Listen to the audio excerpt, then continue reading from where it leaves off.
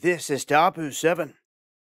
This is a heads up for an event that pretty much anyone around the globe could witness here this weekend.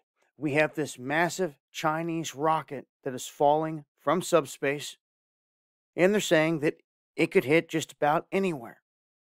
Now, this has happened before in the past. We've seen the debris come down and hit the ocean. We've also seen it land in an African village. Could have killed people. And at this point, all people can do is just wait and pray that it doesn't land in their vicinity.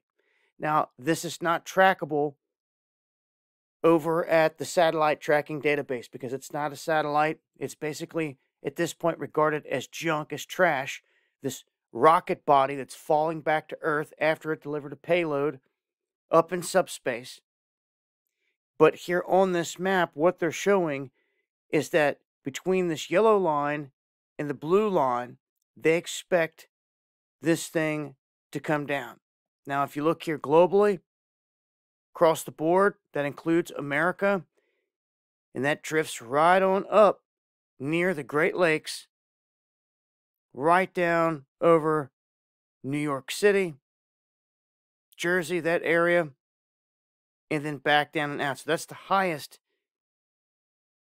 that it could go here in terms of this chart and what it's showing us. Anything in here is open. So a large portion of America is in the mix here, including South America, large swaths of the ocean.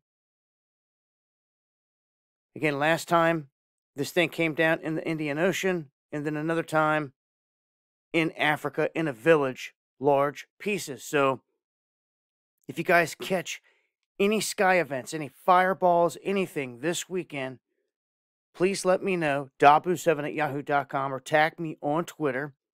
This is set to go down on the 31st, plus or minus 16 hours. So this weekend sometime in that window, join me for the live streams where I break stuff like this down further.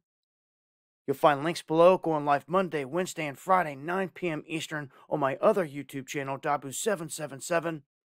Hit that subscribe and bell notification for more. It's been Dabu7. Eyes to the skies.